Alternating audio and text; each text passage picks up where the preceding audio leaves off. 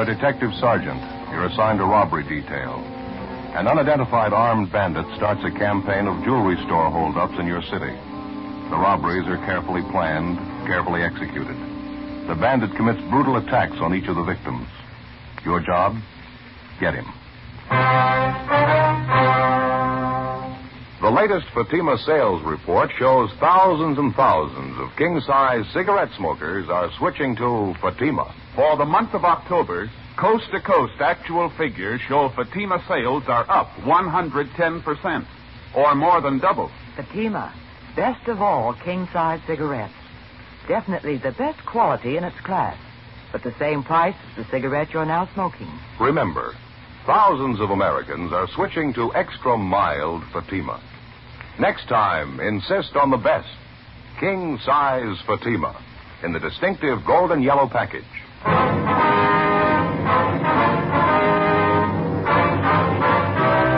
Dragnet, the documented drama of an actual crime. For the next 30 minutes, in cooperation with the Los Angeles Police Department, you will travel step by step on the side of the law through an actual case transcribed from official police files. From beginning to end, from crime to punishment, Dragnet is the story of your police force in action. It was Wednesday, March 10th. It was cold in Los Angeles. We were working the day watch out of robbery detail. My partner's Ben Romero. The boss is Captain Didion. My name's Friday. It was 3:28 p.m. when I got to room 27A. Robbery detail. Joe? Yeah, Ben. You know, this is Mr. and Mrs. Gordon. Folks would like to have you meet my partner, Sergeant Friday. How do you do? Glad to know you. How are you, Sergeant? Mrs. Gordon, are you feeling any better now? Qu'est-ce qu'il a dit, Robert? Il veut savoir comment tu te sens. Raconte-leur ce que tu sais de Val. She's a lot better now, Sergeant, thank you. My French isn't very good, but it's a lot better than her English. Cecile's only been over here a couple of weeks. I met her when I was on occupation duty over there. Army, you know. Yeah, I see. Well, we're trying not to keep you long, sir. We got a few questions about the robbery. We think your wife might be able to help us. Well, we'll sure try, Sergeant. Like to help you any way we can. And your wife was the only one in the store besides the clerk at the time of the hold-up. Like to have her tell us everything that happened, if she would, please. Okay. Qu'est-ce qui est arrivé à la bijouterie? Oh oui, je peux leur dire, j'ai tout vu. She says she saw everything that happened, Sergeant. What would you like to know first? Well, how about the hold-up man, Mr. Gordon? Did your wife get a good look at him? Can she describe him for us? Cécile, peux-tu décrire le voleur? Oh, il portait un veston bleu. C'était un homme aux cheveux bruns, pas trop grands. She says the fellow was wearing a blue coat. He had dark hair. Wasn't a very big man. Mm-hmm. Does she have any idea about how tall he was? Cécile, de quelle taille? C'est-à-dire... costaud. Comme ça. Il viendrait jusqu'à ton épaule. Il pesait environ 80 kilos.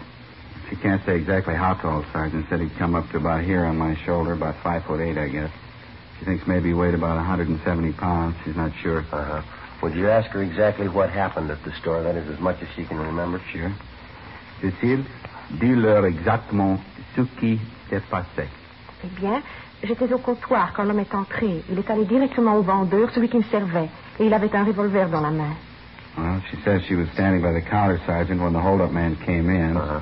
Says the fellow went over to the clerk, the man who was waiting on her. Says the fellow had a gun in his hand. Would you ask her to go on, please? Et après, Cécile? Il a forcé le vendeur à lui donner tous les bijoux et les a mis dans un sac de papier. She says the hold-up man made the clerk get up the jewelry. The guy took it and dumped it in a paper bag. Cécile, et après? Puis, sans raison, après avoir obtenu tous les bijoux, il s'est mis à battre le vendeur avec le revolver. C'était terrible, terrible. J'ai commencé à crier et puis il m'a battu.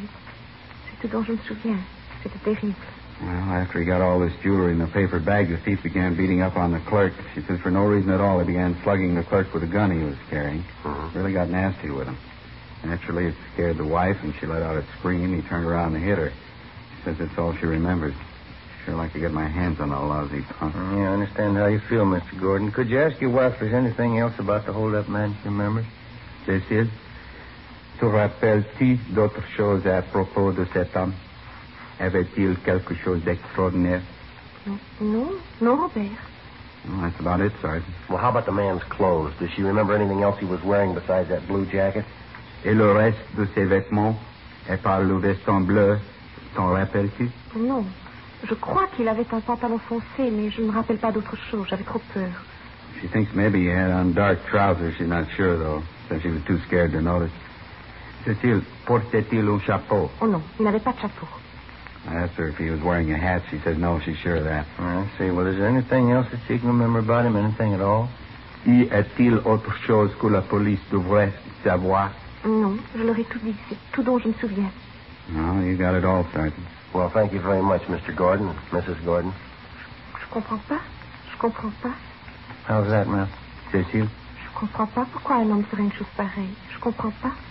She says she can't understand how a man would do such a thing. She means how he cut up the clerk that way. Yes. Je comprends pas. So hard for her, she just can't understand. Tell her we can't either. 2 weeks before, on the 27th of April at 2:30 in the afternoon, the robbery suspect had begun his campaign of downtown jewelry store holdups. Since that time, in the same general area, he'd succeeded in committing 3 more jewel robberies and making good his escape. Each of the holdups netted him more than $3,000 in rings, diamonds, and other precious stones. From his M.O., it was obvious that he was experienced. All of the robberies were committed in broad daylight. All of them were apparently well planned. After obtaining the loot, which he dumped into an ordinary paper bag, he turned on his victims and with no provocation beat them viciously. After 2 weeks of investigation, we had yet to come up with a solid lead on either the identity of the suspect or his whereabouts. We had a fair description of the hold-up man. We had a good rundown on his method of operation, but repeated checks on possible suspects through the Record Bureau, CII in Sacramento, and through our statistician's office failed to get us anything. There were no kickbacks on our All Points bulletin. After we interviewed Mrs. Gordon, the witness to the latest jewel robbery, we were no further along than we were 2 weeks before, an M.O. and a description. Neither one of them were giving us much help. 4:05 p.m., we met with Captain Didion. How about the mug books? Any luck there? Miss Gordon's in there now, Skipper, with her husband. They're checking through them. Nothing yet. Mm-hmm. What else you got working? New run going through the stats office. 3rd one this week might get us something. The store manager on that job this afternoon. Did you talk to him yet? Yeah, we did. He gave us the best lead we've had so far in the thing. Looks pretty good. Yeah, what's that? Well, we had him checking the mug books, and he came up with a partial identification from one of them, San Quentin release. No. Jack Maynard. He's only been arrested once here, drunk charge. Done time up at Q for robbery before. Dunn and I pulled a package on him. We figure he ought to still be serving time at Quentin. Couldn't tell from his record, though. How's that? Well, it's possible he might have been paroled the last month or so. That'd put him in line for these holdups. Mm-hmm. You check, Quentin? We got off a teletype to the warden's office late this morning, Skipper. We'll have an answer pretty soon. Best lead we've had so far. I hope it stands up. Excuse me. Robbery, Didion. Yeah? Oh, yeah, Matthews. Uh-huh. No, you and McCaleb stay on it. Yeah, that's right. Over the weekend, anyway. Yeah, right.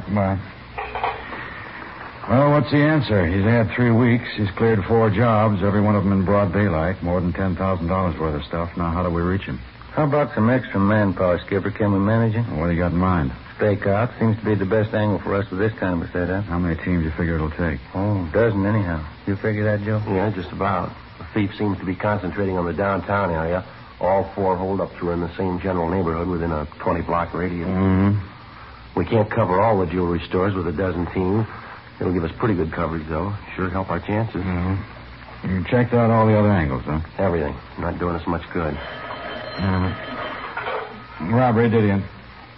Yeah, just a minute. You, Friday. Oh, thanks. Yeah, Friday talking. Yeah, that's right. Mm-hmm. That's so.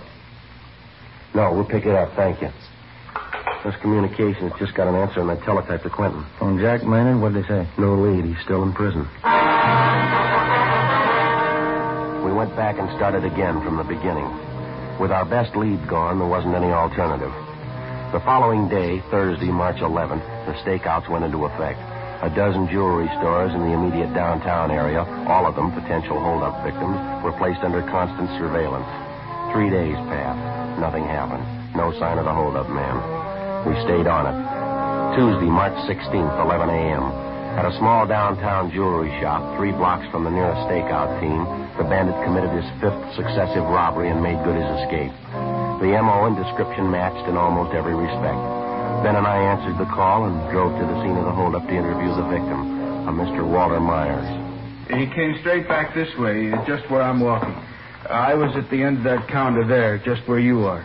He had a brown paper bag in one hand, and it was just a couple of feet from me. He put his other hand in his coat pocket, and he came up with a gun, pointed it right at me. Store was empty at the time, sir? No customers around? Yeah, that's right. Just myself and my son-in-law, Herb, in the back room. I guess he heard this thief talking to me, and he came out to see what it was all about. That's when the fireworks started. And what happened? Well, he made Herb line up along the counter right next to me. By this time, he had all the loot he wanted in that paper bag he was carrying. Just when I thought he was going to leave, he turned around. All of a sudden, he said to Herb, "You think you're a smart guy, don't you?" Then he slugged Herb with the gun. Brought it right down on the side of his head, all his might. That's when the fight started, is that right? Just about, yeah. Herb fell down on one knee. There was a great big gash on the side of his face. Even when he was down, the thief kept slugging Herb, kept pounding him in the face with that gun. Herb wasn't doing anything. I got good and sore. What happened then? Well, I didn't care what happened. I just got sore at the lousy crook. I made a dive for him, grabbed him around the chest. Here, something like this. Yeah, I see. The two of us went down on the floor, and I wrestled him for the gun. That's when it went off. A wild shot. Plowed right into the wall over there. Herb picked himself up and piled on the guy, too. I guess the crook really must have figured he was through, fought like a wild man. I had a good hold of the top coat he had on, but he slipped right out of it. He grabbed his gun and the paper bag and ran out of the store, left me there holding an empty coat. So this is the coat he was wearing right here, is that right? Yeah, that's it. You can see one of the sleeves there. See? It almost ripped it clean off trying to get away. Yeah, I see. I already looked through the pockets. Nothing in it. Now, how about this description of the man, Mr. Myers? You're pretty sure of that, are you? Yeah, I'm positive, Sergeant. Ben, you want to call the crime lab? There's a phone booth right over there. You mind? Oh, yeah, thanks. I wonder if I could check that spot where the bullet hit Mr. Myers, that wild shot he fired. Oh, yeah. Right over here, Sergeant. Fine. Back of the cash register. Yeah. Bedded in there pretty solid. Yeah, lucky it was the wall, not one of us. Say, I got a pocket knife here if you want to dig it out. No, sir. We've got a crew on the way out from our crime lab. Ballistics men. They'll take care of it. I would like to take another look at that top coat, the one the thief was wearing. Oh, yeah, sure. I had already looked it over pretty good. Nothing in the pockets. Couldn't find anything. Here. Oh, that's it. Just an ordinary top coat, isn't it? There's no label on it. No, you're right. There's nothing in the pocket. What is? Did you find something? Well, no, sir. It feels like a hole in the pocket here. Good sized one. Joe? Yeah. Crime lab's on the way. Should be here in a couple of minutes. Okay, fine. Anything at all in the coat? Oh, I don't know. Here. Seems to be a hole in this pocket here. It's possible something might have dropped down into the lining of the coat, maybe. Here, let me hold out that end for you. All right, thank you. Let me hold it up a little. That's fine, right like there. This? Yeah. Yeah, it feels like something down in here. What is it? Just a minute. I get my hand down in there. See if I can get it. Yeah. Here we are. A scrap of paper. Some writing on it. What is it, Joe? Telephone number. The phone number printed neatly on the scrap of paper was Crestview 92085. There were no other notations. We checked out the number and found that the telephone was installed at 6414 Cordova Drive in the Los Feliz district. After the crime lab crew arrived at the store, Ben and I took the bandit's top coat and drove to the address listed for the phone number, a 12-unit apartment house on the corner of Franklin Avenue and Fairfax. The number turned out to be a public phone booth located in the lobby of the apartment. The manager could tell us nothing. We began checking with the tenants on the first floor of the building. We gave them the description of the jewelry store bandit. We showed them the top coat. They failed to recognize either one. We started on the second floor at the end of the hall. The tenant was a Mrs. Iverson. Do you recognize the description at all, Mrs. Iverson? Mean anything to you? Yes. I'd say it did, Sergeant. Have you tried the apartment next door, Miss King's apartment? Oh, no, ma'am. Why do you ask that? Yes. I'm almost sure of it. Ma'am? I've seen a man who looks like this go in there several times.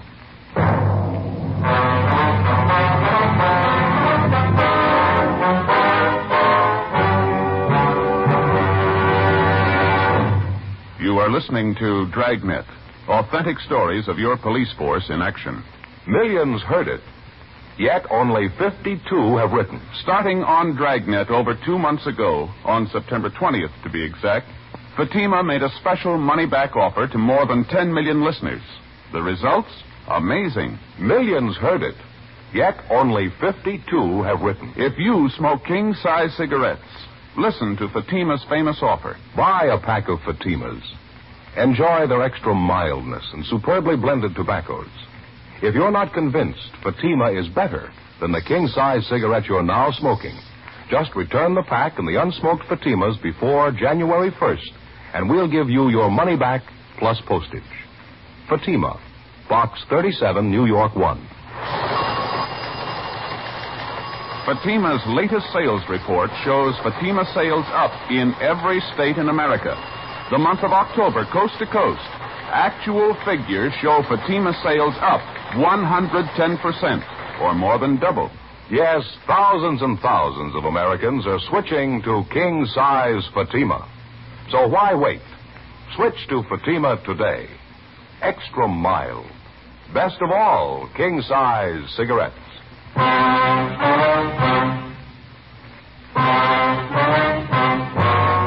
March 16th, Tuesday, 2:48 p.m. Ben and I went next door to the apartment where a man answering the description of the jewelry store bandit reportedly had been seen several times. We rang, but there was no answer. We went back and checked with the manager of the building, who told us that the apartment was registered to a Miss Lenore King. He told us that as far as he knew, Miss King worked during the day and that she usually returned to her apartment between 7 and 8 o'clock at night. The manager gave us the address of the place she worked, and we checked it out. It was an exclusive gift shop on La Cienega Boulevard in West Hollywood. We located Lenore King back at the main packing desk where she was employed as a gift wrapper. When we put the question to her that a man answering the description of the jewelry store bandit had been seen visiting her, she readily admitted it. Yes, that's right. I'd say he looks just like that. He drops by my apartment 4 or 5 times a month. His name's Marty. What's his last name, Miss King? Where can we find him? I'm sorry, I never did know his last name. I'm afraid I don't know where you can find him either. Well, how's that, Miss King? He visits you quite a bit. He's a friend of yours, isn't he? Not exactly. I know him. That's about all. He's a friend of a friend. It's more like that. Uh-huh. Excuse me. Sure. I'm sorry. This package has a rush on it. I'll have to wrap it now. Do you mind? No, ma'am. You go right ahead. About this man, Marty, Miss King, you mind explaining a little more? If you don't know him well, why should he visit you so often? Well, to tell you the truth, it's more of a favor than anything. It's for Virginia. She's my girlfriend. Uh-huh. And I wish I never got mixed up in it to begin with. Well, how do you mean, mixed up in what? Well, it's confidential, Sergeant. I'd just as soon not mention it if you don't mind. Well, I'd like to have you tell us everything you know about it. It's a pretty important matter, ma'am. Well, I don't know really how it started. I mean, how the two of them got together, Marty and Virginia. They just met, I suppose. Virginia fell in love with him. She had to find some way out. How's that, ma'am? Virginia, she was crazy about Marty. I guess she still is. They didn't want to get all involved, though, neither one of them. It's romantic in a way. Could I have the scissors there, Sergeant? Yes, here you go. Well, what two of them want is to see each other once a week. It's enough for Virginia, she says. She loves him, that's all that counts. She doesn't want to know where Marty lives, what he does, anything about him. And I guess the same goes for Marty. I see. So the two of them get in touch with each other through you, is that it? That's right. Usually once a week, maybe once every 2 weeks. I'd just as soon not talk about it if you don't mind, though. I can give you Virginia's address. She can tell you more about Marty than I can. You have no idea where we can locate the man, so. I'm sorry, none at all. The only contact I have is when Marty phones me or when he comes around. He leaves a message for Virginia where to meet him and when, and then he leaves. I really think you ought to talk to Virginia about it. Uh-huh. There we are. One thing I don't quite understand, ma'am. Yes? This girlfriend of yours, Virginia, you say she's in love with this fellow Marty? Oh, yeah, crazy about him. And why are they playing this hide and seek? If they're in love, why don't they come out and get married? What's the problem? Virginia. What? She's already married. Before we left Lenore King, we advised her what the situation was. In the event the suspect, Marty, contacted her, she was to get in touch with us immediately. She gave us her promise that she wouldn't disclose our conversation with her. We left her our card, and she gave us the address of her girlfriend, Virginia Brewer. It was a South Argyle Street address, but Mrs. Brewer wasn't at home. 8:15 p.m. We drove to her place of employment, a Valley nightclub out along Ventura Boulevard, where she was appearing in the floor show. She was a dancer. We located her backstage, waiting to go on. You must have some other girl in mind, officer. I don't know anyone by the name of Marty. You sure about that, Miss Brewer? We got it from a pretty good source. Well, I'm sure I don't know where you got it, but it's wrong. The name isn't familiar at all. Who told you this, anyway? Close friend of yours, ma'am. She seemed to know what she was talking about. Who was it? I got a right to know that. Lenore King. Lenore? Why should she tell you a story like that? We wouldn't know, ma'am, unless it's the truth. Of course it's not the truth. I don't know any Marty. I don't even know what this is all about. Well, she says you know the man, Mrs. Brewer. She says you're in love with him. She seemed to have all the details. Now, is there any good reason why she'd tell lies about you? I don't know. You believe what she told you? Yes, ma'am, we do, unless you can prove it's a lie. I'm sorry. That's my introduction. I have to go on. All right, ma'am. We'll wait.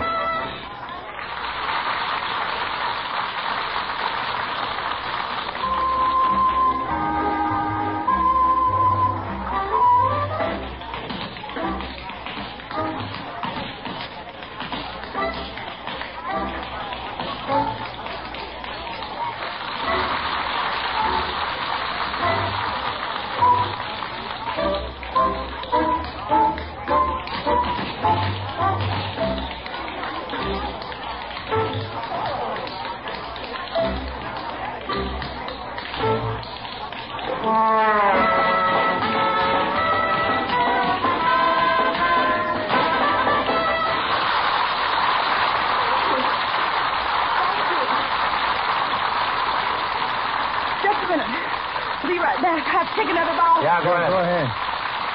Thank you.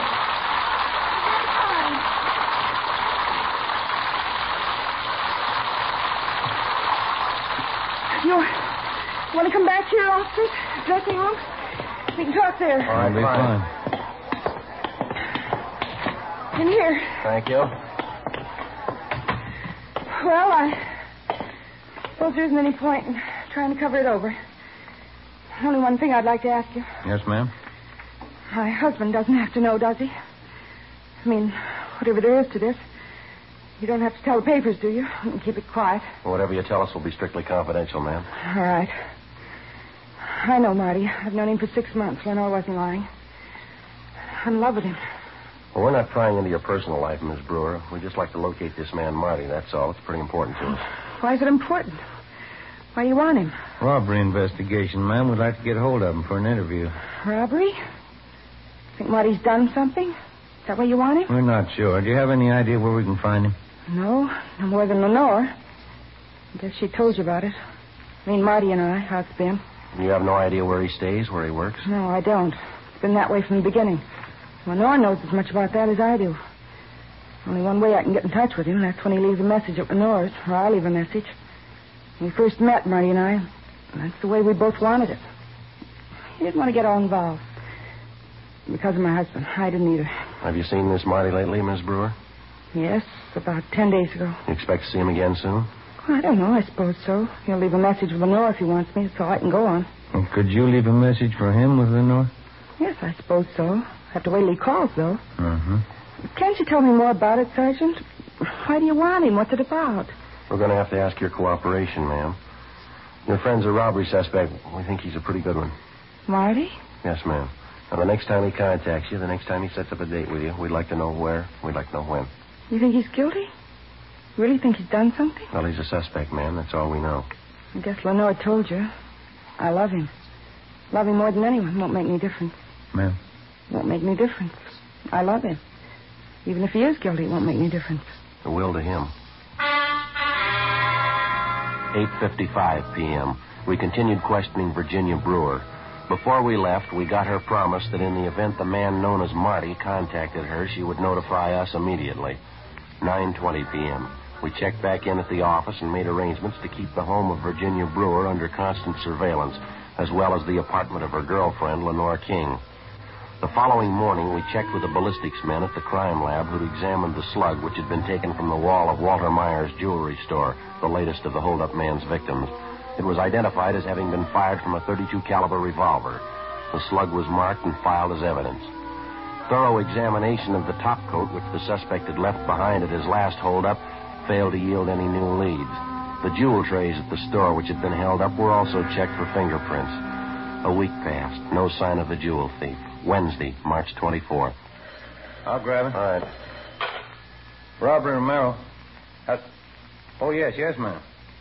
Well, when was that? Oh, all right. Fine, yes, ma'am. Thank you. Bye. You got anything? That friend of Mrs. Brewer's, Lenore King. Yeah. Says this fellow Marty called a few minutes ago. Uh-huh. Set up a date with Mrs. Brewer. They're supposed to meet at Lenore's apartment. When? 8 o'clock tonight. 4:45 p.m. We checked with Captain Didion and set up a plan to have the apartment building where Lenore King lived thoroughly covered that night. Carr and Matthews were assigned to cover outside the main entrance. McCaleb and Olson would cover the lobby. Ben and I would be in the apartment proper along with Mrs. Brewer and Lenore King. By 6 o'clock that night, we were all in position. We waited. 6:30, 7 o'clock, 7:30. We waited. Mrs. Brewer walked the floor with a drink in her hand. 7:45, 7:50. Ben watched at the window. Virginia Brewer got nervous. You can't prove it. You don't know anything for sure. How I know you're not trying for a frame, trying to blame Marty for something he didn't do? We're not blaming him for anything, ma'am. He's a suspect. We want to talk to him, that's all. Why don't you sit down, huh, Virginia? You know you're getting upset. It'll be all right. Come on, honey. Got him all over the place, Lenore. Cops. Waiting for Marty. What am I supposed to think? Why don't you relax, Miss Brewer? If he's not the man, you got nothing to worry about. He's right, honey. Sit down, huh? Let me freshen up that drink. Hey, Joe. Yeah. Car pulling up outside. Sedan. Yeah, let's see. Right in front, see? Man getting out. Yeah, he's coming in here. Marty. Can't see him. He must be inside.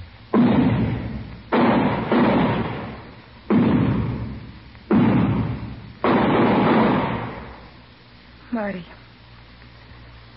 Marty. Why didn't he tell me? You want to hop downstairs, Ben, see what happened, huh? Yeah, all right. It'll be all right, honey. Take it easy. It'll be all right. I didn't know. I didn't know. Sergeant, why did you do it? Do what, ma'am? Marty, I didn't know about it. We didn't know anything about each other, and this has to happen. Why didn't he tell me? I wouldn't know. I love him. The rest I don't know, but I love him. If he was in trouble, he could have told me. If he loved me, he would have told me. He would have told me everything. Well, I guess maybe you got the answer. What? He didn't love you.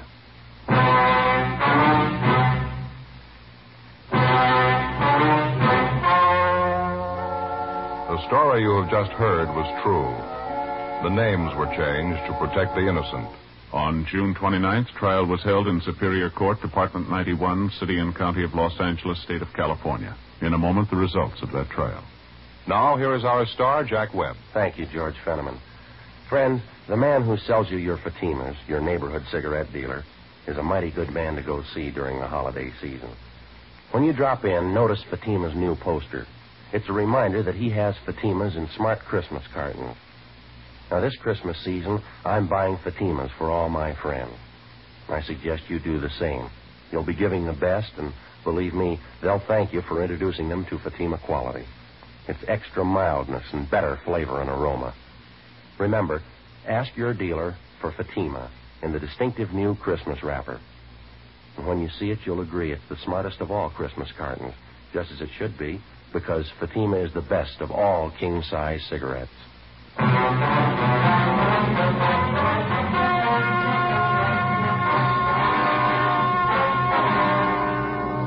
The suspect, Martin Arthur Kessington, was wounded, but not fatally, when he attempted to resist arrest.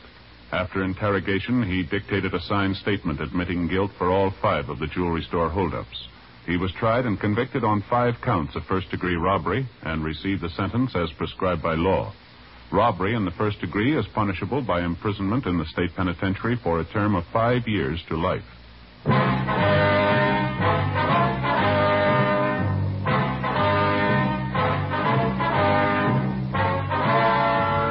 You have just heard Dragnet, a series of authentic cases from official files. Technical advice comes from the Office of Chief of Police W.H. Parker, Los Angeles Police Department. Barton Yarborough is Sergeant Ben Romero.